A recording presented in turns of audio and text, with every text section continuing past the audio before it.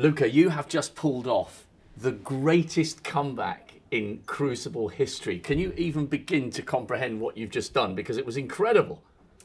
Yeah, it was incredible, and I don't really have any words to describe it. I've done many great things in snooker, but this, I mean, 14-5 down, I was thinking of probably losing with a session to spare and going home early, and yeah, to even win the frames, the last 5 frames of the session was big, especially after he missed that green to go 15-9, I think. So yeah, unbelievable to win. It was unbelievable to even come back at him, you know, because he wasn't missing. He was playing perfect, and I wasn't at my best. But today I was at my best, and he missed a few, and I got a little bit of luck, and that's what I needed to win, because he's so amazing. And even at 16-14, he won that frame with a 90 break, and that just tells a lot, I think. So I was really feeling it at 16-15, but I played a good frame, I think, and yeah, the feeling was just amazing. You mentioned the green at the end of last night. It did seem as though that was a colossal moment, and he's done really well in keeping on top of his nerves. A fantastic run for a debutant, but a little smash into the table told you that he was really feeling it overnight. So it was a perfect end from your perspective last night. Yeah, my best friend is here, Claudio, and he said exactly the same. He said that was the perfect way to win that last frame, because if I would have just won it, it would have been different. But now he missed the green, and he didn't miss a ball like that the whole game. He missed one black in the first session off the spot, and the green, that's it.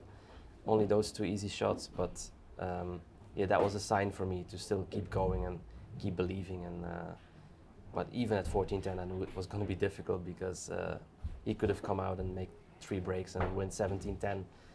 He's so good, so yeah, can't believe it.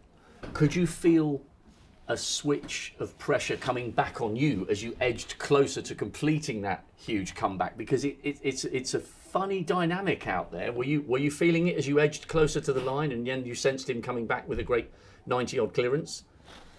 Yeah, that's when I really started feeling it when I got to 16. Before that, I was quite calm the whole way through, and I was trying to compose myself when I got chances and when I was making breaks, and I just tried to stay focused, and it's so difficult to do. But yeah, I did well, I think, to hold myself together in the end.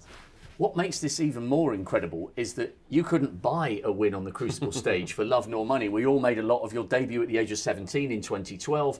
You hadn't won a single match until this year, and all of a sudden you're in the final with a chance of lifting the ultimate title. What's changed this year?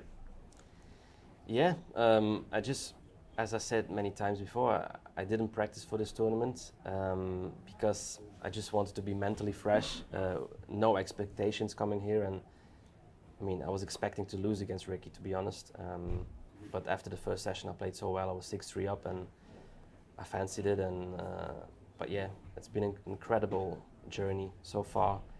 I think no one expected this. I didn't expect this, but I think I got stronger as the tournament got on. And I mean, to beat Williams and O'Sullivan in one tournament is so special for me as well. And now see the way he played, incredible. So yeah, I don't know what happened, but it's crazy. And this isn't just big for you, and it isn't just big for Belgium. This is big for snooker across the whole mainland European continent. Can you give us an idea, or have you had a sense of how excitement back home has been building with the momentum from the win over Willow and then Ronnie? Are you getting a feel that people outside snooker are excited about what you're doing here? Yeah, and it's the first time I felt like this, because I got to the UK final as well, and I got a lot of attention, but this is completely different. I mean, just the whole of Belgium is just texting me, and it's all over the newspapers, and I've never seen anything like this. I think it's also probably because of the way I did it. You know, comeback against Ronnie, I think that was big. So yeah, for me it's fantastic, and I can't wait to see who texted me and see the newspapers and stuff like this. And I presume it's the same in Belgium as it is in Britain. We love underdogs, and we love people who come from a long way behind. It's kind of ingrained in our culture. Is it the same in Belgium? I don't know. it's maybe a bit different. I think they probably wrote me off quite quickly after I got behind, but I think they will be very happy now, and can't wait to see it. Massive challenge.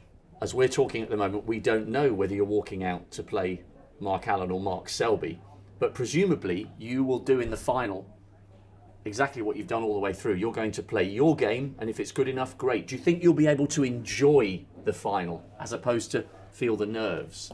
No, I'm definitely going to enjoy it, because I mean, I shouldn't be there, to be honest. And for me now, it's just a bonus to be involved in the final, and I'm just going to play without any pressure. Obviously, if it would get close to the end, I will feel the pressure, but in the beginning, I will just try to enjoy it, and yeah, just try to play my game and play like today. Just take my chances, go for my shots, and yeah, it's going to be amazing. Well, Luca, you are going to get an unbelievable reception from the crowd. You have earned your place in Crucible folklore with that comeback. Many congratulations, and I hope you savour every single second. We will see you in the final, man. That's going to be brilliant.